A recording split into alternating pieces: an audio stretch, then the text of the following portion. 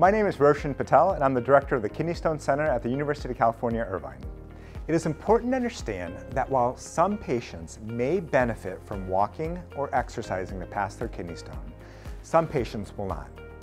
It is important to note that while it may not help all patients pass stones, walking or exercising can be beneficial for patients with kidney stones.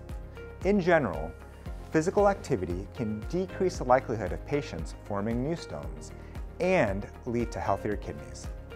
Ultimately, the time it takes to pass a kidney stone is dependent on factors including the size of the stone and the location of the kidney stone. Generally, kidney stones that are small and located in a favorable position will pass more quickly. Some stones in patients may be too large or may not be in a position where it can easily pass and exit the patient's body.